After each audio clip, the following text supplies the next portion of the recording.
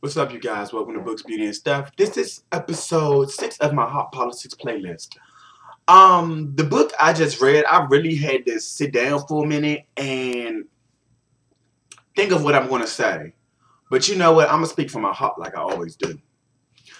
Before I go on, I know everybody's wondering what's on my lips. I mixed Viva Glam 5 and it's a lip glass from MAC, and Instant Gold is a luster glass also from MAC. I mixed them together, so that's what I have on my lips today. Anyway, Stand Your Ground by Victoria Christopher Murray is a book that everybody should read. Whether you have a son, a nephew, a cousin, a grandmother, anybody, everybody has to read this. This is something that is needed now. Not only just that, it's needed for, it should be on school list to read. High school, college, even junior high school now. I know it may be too adult, but I would say at least 8th grade, because this is so important for us to learn about the laws in this country when it pertains to stand your ground, and especially with the racial relations going on now with in 2015. Also with the murders of Trayvon Martin, Mike Brown, Tamir Rice, Eric Garner, many others that have been killed even back in the 90s as well too. So I'm going to give you my review and get back on my soapbox a little later, but I'm going to tell you about the review. Janice Johnson and Tyrone Johnson have a son named Marquise. You know, he was on punishment for a while for smoking a J in school, and he got suspended and locked up for it. And you know, Tyrone jumped on his ass for that. Excuse my language, but he did. You a teenager, you going to experiment with doing a lot of stuff. So since then, you know, he's scared of his father, so he ain't going to do it no more. But the book opens up as Janice and Tyrone about to get it in, you know, because she loved the sight of her naked man. They about to get it in and get nasty with it. So the door knocks, 9 p.m. You know, they ain't expecting no late visitors. They expect Marquise to come back from the library. That's probably it. But most likely he has a key. The cops tell them that her son has been shot. Now, I read chapter 1 on her website when she put chapter 1 out there, and I literally had goosebumps reading that. Because I, as a black man living in this country, I already know for a fact this is not easy. It's not easy having to go down and walk down the street constantly with your guard up. Your guard up all the time. And it's so... it's heartbreaking for parents to lose their child, their only child too, especially any age. And if the boy's a senior, he's about to graduate, move on to college. You know, we could do big things, but his life got cut short from a coward's bullet.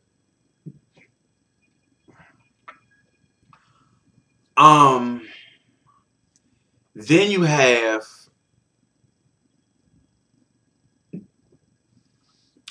they talk about a lot of things that went on. They talk about his brother Raj, who was a part of this group in Philadelphia called the Brown Guardians. Basically, they protect people in the neighborhood.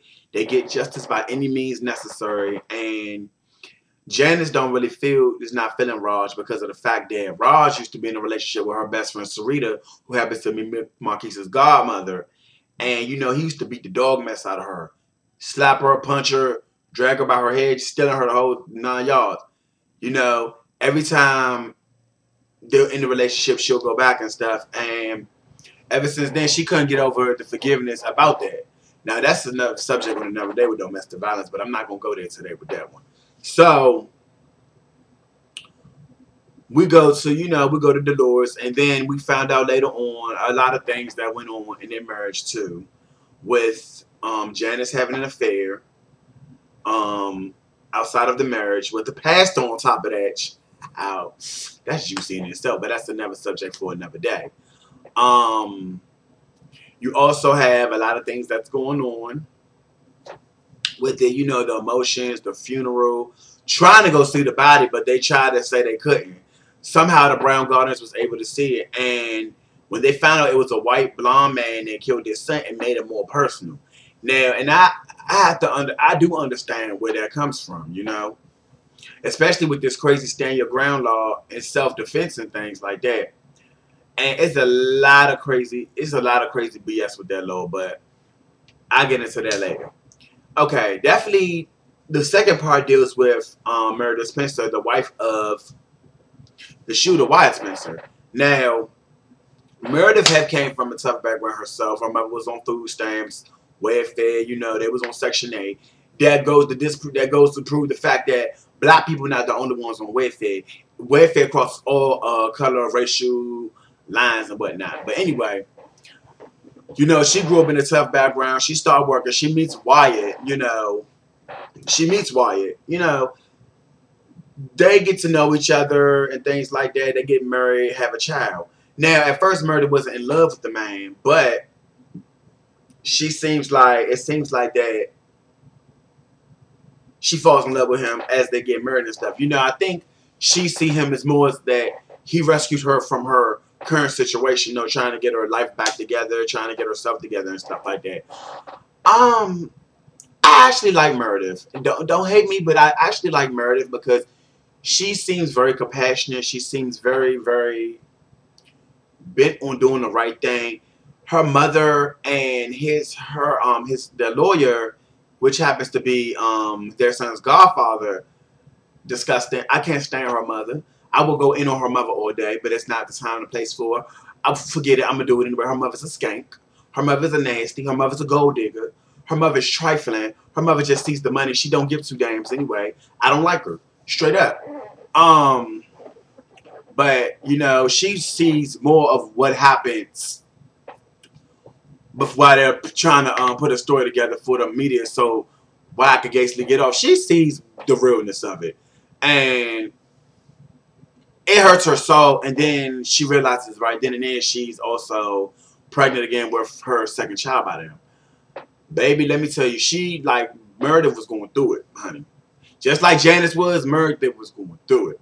Then you have the trial. Then the fourth part comes from him. This actually was one of the best books I read in 2015. I'm telling you, like I said in the beginning, should be recommended for all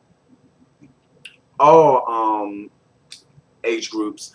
Not all age groups, I'm sorry. Probably like from 8th grade and up.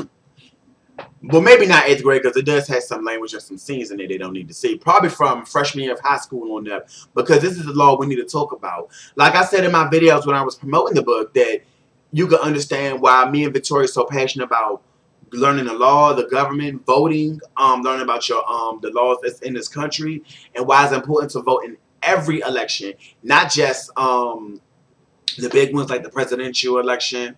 Why is it important to vote in the midterms? Why is it important to vote in the county election? Any small election, you have to vote. This book had me up and down. I cried because, like, oh my gosh, like I said, it's so much inside me, and people don't understand. Like I said, at the end of the day, you're not going to understand.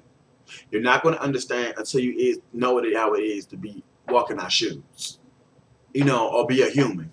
You may not understand. Some people can't understand because they're not understanding to be black, but they get it. They truly get it. Anyway, thank you guys for looking at Hot Politics 6 on Books, Beauty, and Stuff playlist. Victoria, thank you once again for sending me the book via mail. And thanks for the beautiful autograph. Excuse me. This is what she put in my book. This is the autograph she sent me, which was so sweet of her. Just thank you guys for just supporting me for the almost 2.5 years now. So, anyway, I will talk to you guys later, and thank you for watching. Bye now.